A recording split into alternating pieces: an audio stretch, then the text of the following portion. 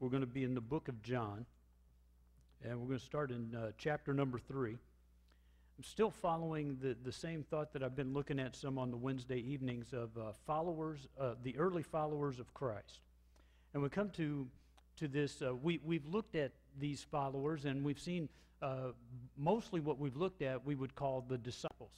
And as we've talked about them, the disciples, the apostles, these are men that we would hold up and say, these are men that we would want to be like. These men had been searching for the Messiah. When they found the Messiah, they went and they told others, said, come and see. We found the Christ. We found the one that the Scripture has been looking for. And they invited others to come, and we looked at the results of that.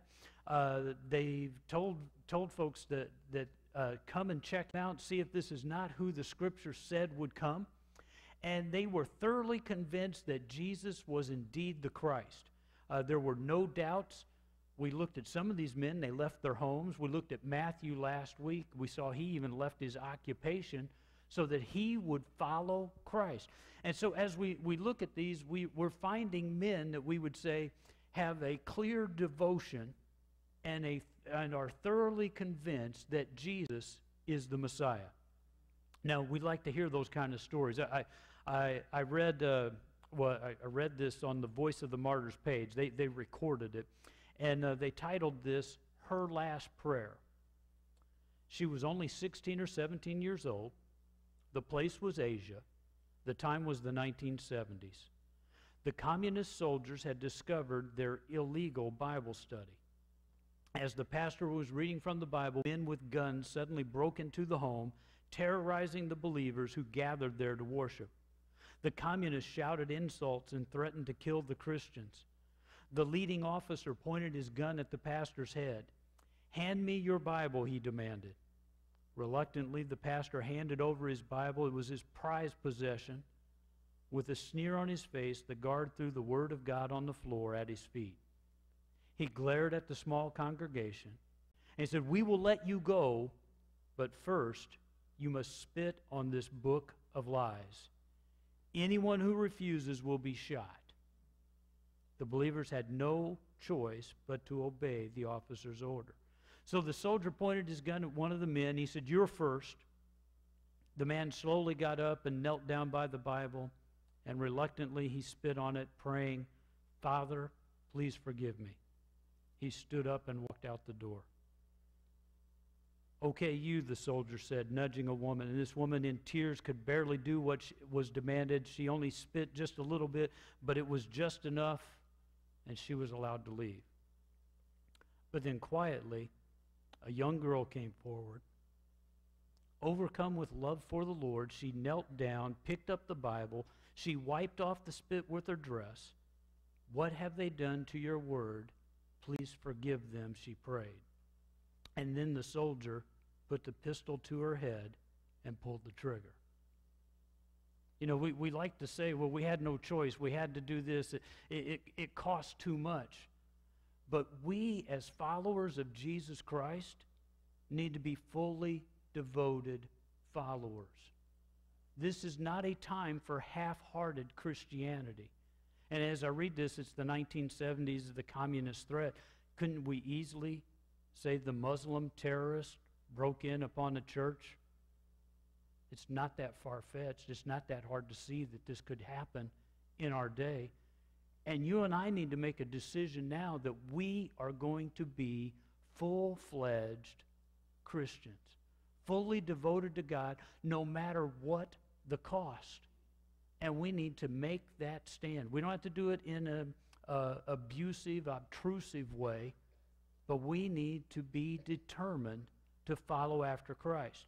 And so we're inspired by those kind of stories. This evening, we're going to read about a man everyone in this congregation knows, but maybe you really don't. We find him in John chapter number 3, beginning in verse number 1.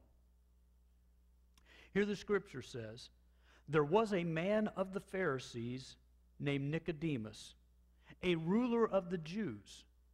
The same came to Jesus by night and said unto him, Rabbi, we know that thou art a teacher come from God, for no man can do these miracles that thou doest, except God be with him. Now, as we look at this, I want you to think about this man named Nicodemus. Now, to be fair, everything we know about Nicodemus is recorded for us in the book of John, and we're going to look at all of the passages that deal with Nicodemus, and you'll find out we know very little about this man Nicodemus. But as we do look at these things, we see his faith is increasing maybe as he goes along, but we have no idea what becomes of Nicodemus through Scriptures after we finish reading in John 19 this evening. And most commentators believe that he becomes a true disciple, but it's just speculation and supposition. We don't really know.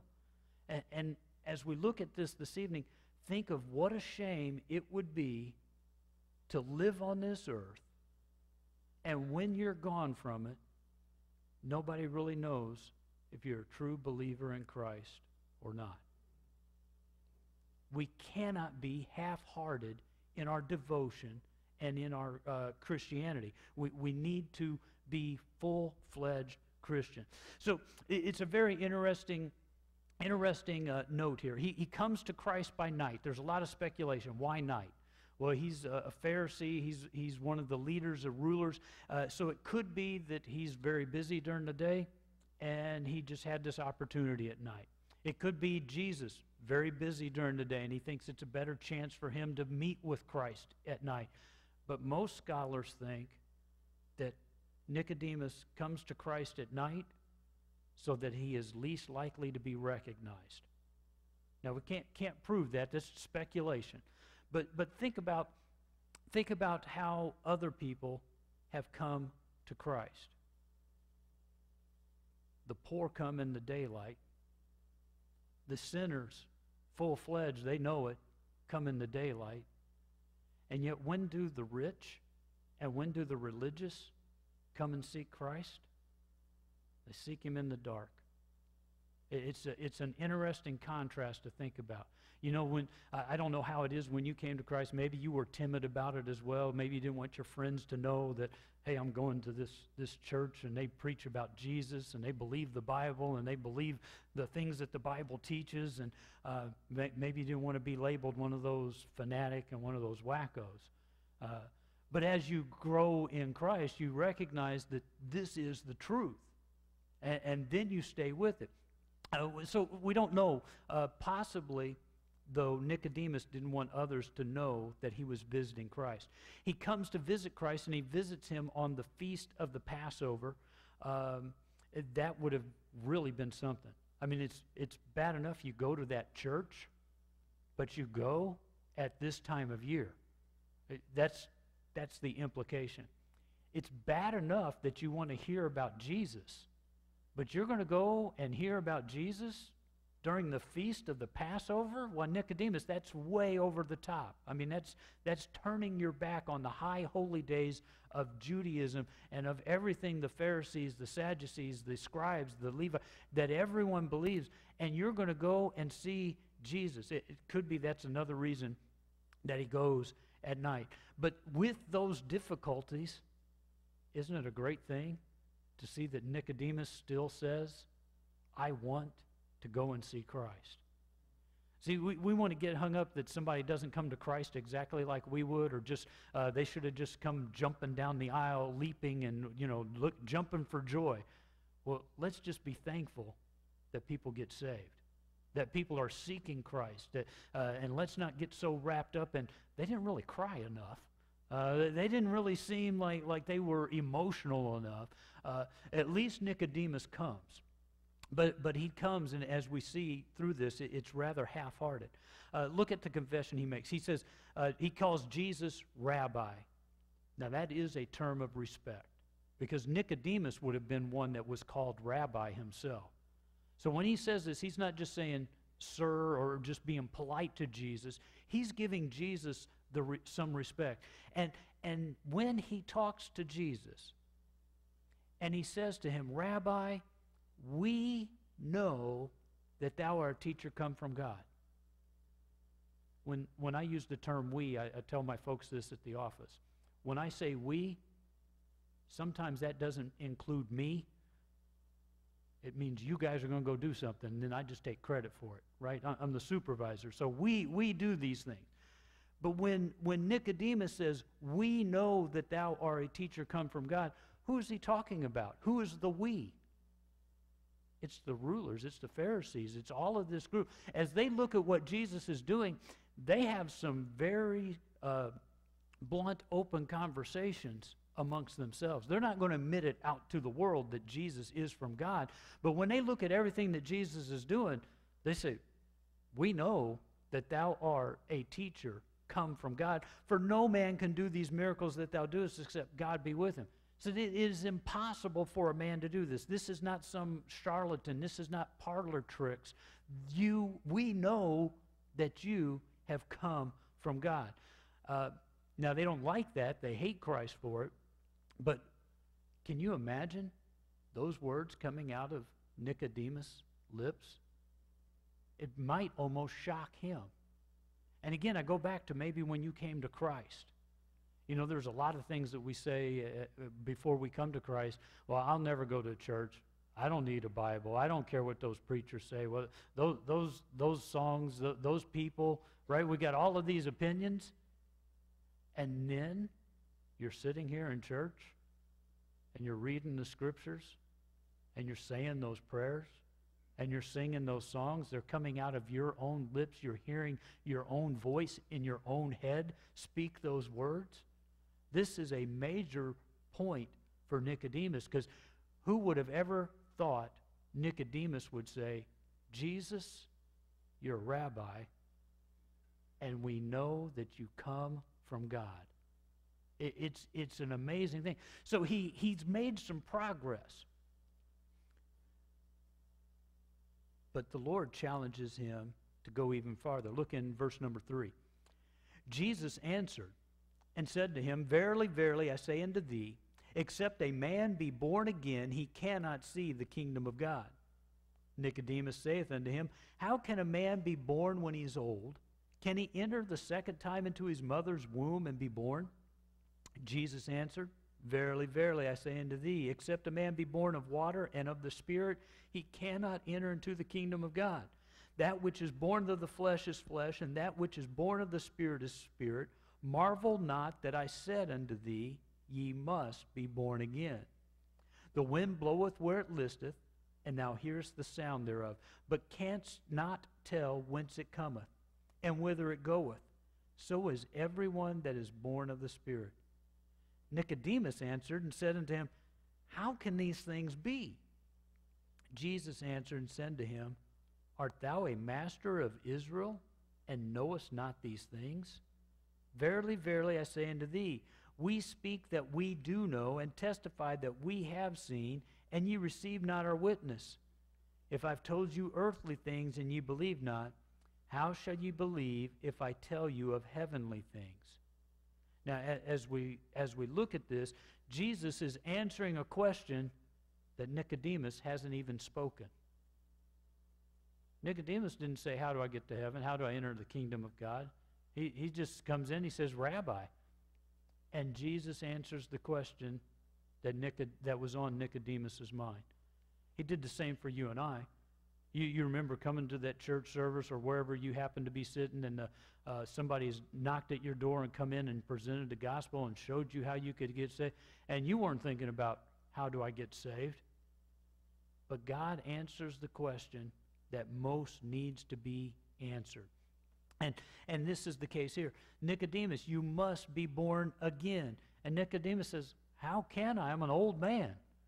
Can I go back and be born of my mother's womb? It's impossible. I cannot do what you've asked to do. And see, the Jews had this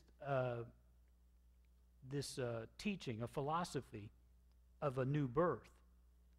But it was all in the physical. And here's what they believed. Because they were born of the seed of Abraham, they were fine. You know, there's a lot of people that think because they're born in America that they're fine. They're Christian. You cannot, it's not being born of the flesh. It's being born of the Spirit and of the water, is what Christ says. And he's telling us we have to be born spiritually. When you're born physically, you're born into a kingdom, a realm. You are born into a family. You have parents. You have extended family. Grandparents already came in there. Cousins are already there. Aunts, uncles are already there.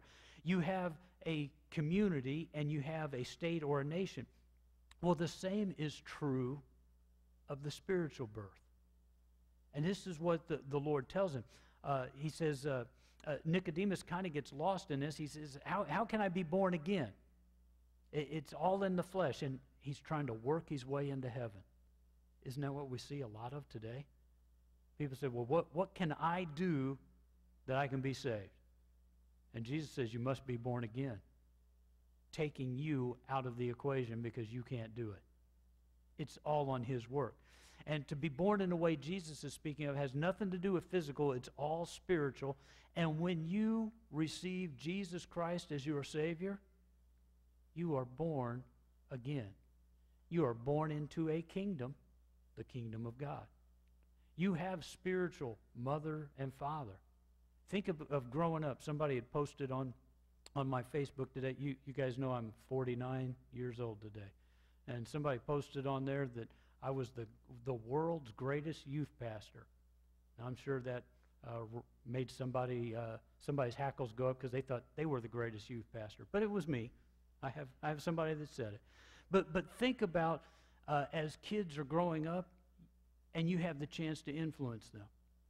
When you're working in these Sunday school, or when you're working back here with the teenagers and working with the adults and doing all of the different things that we do you realize you are seen as a spiritual mother or a spiritual father to a new Christian?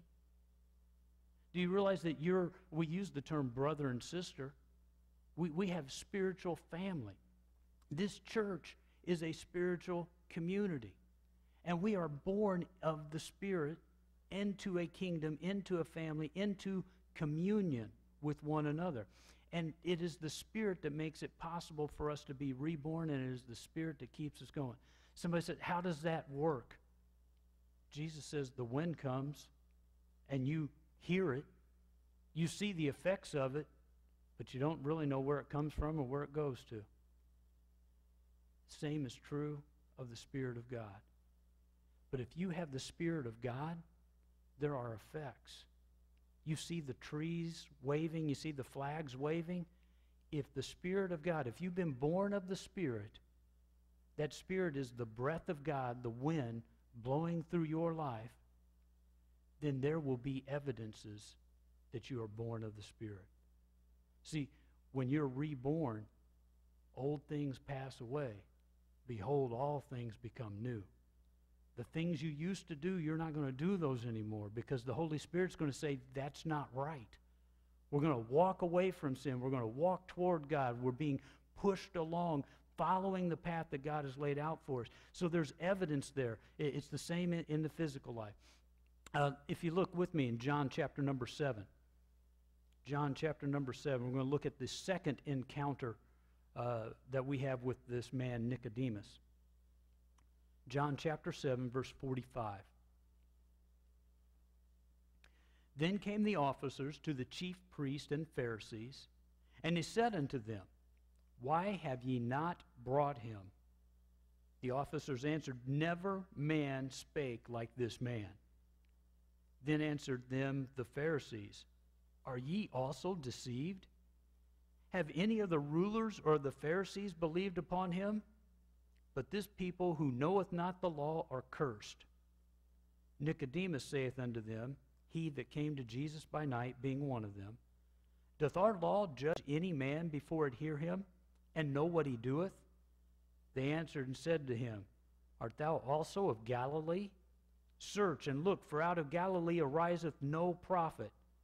And every man went unto his own house. So there's a growing crisis. As Christ has continued on, he's gaining support. There are followers around, and he's preaching in the synagogue, and the Pharisees and the scribes and the Sanhedrin, they hate Christ, and they're looking to put him to death, and they send the temple guard to go and get him. And the temple guard comes back without Christ, and they say, "Where is he? Why haven't you brought him?" And the temple guard say, "Never a man spoke like this." Now, they went to Jesus with weapons, but when they heard the word of God, they couldn't take him. There was nothing for them. They could not apprehend. They said, "This is not some man. This is not this lunatic. This is not some crazy person. No man has ever spake like this man." Wouldn't it have been something to hear the word of God? But he's preserved it for you and I. The Holy Spirit will take these very words and seal them into our hearts and speak them in our minds, and we are hearing from the Word of God. Never a man spake like this. Don't follow a preacher. Follow the Word of God. Follow after Christ. And so they want to take Christ, but these temple guards come back and they haven't done it. And they said, you're all just deceived. This whole people, they don't know the law. You're all just accursed. And then we find Nicodemus in their midst. But the Pharisees said, have any of the rulers believed upon Christ? Thinking that the answer is no. Because if Nicodemus has believed in Christ, he hasn't bothered to tell them. Now, Nicodemus speaks up, but isn't this a half-hearted defense? He says, do we judge someone before we've heard them? He didn't say, listen, guys, I went and I spoke with Jesus personally. I sat down and he talked with me and he showed me that I was a sinner. He showed me the ways of God. He showed me this thought of the rebirth. He didn't say a word. He sat there like he was one of them, not a believer. A half-hearted follower of Christ. He's interested in Christ, but not so much that he's going to take a stand, not so much that it's going to interfere with his life or his livelihood. He wants just what I used to tell people is a lot of Christianity in America, we want just enough Jesus so we can sleep at night. Right? We use him like a sleeping pill, just to knock off the guilt, just so we don't feel so bad about ourselves. That's not being a Christian. Being a Christian is fully devoted to the cause of Christ. So he offers up this half-hearted defense, and he gives no other. Look down in John chapter number 19. Sorry, John 19.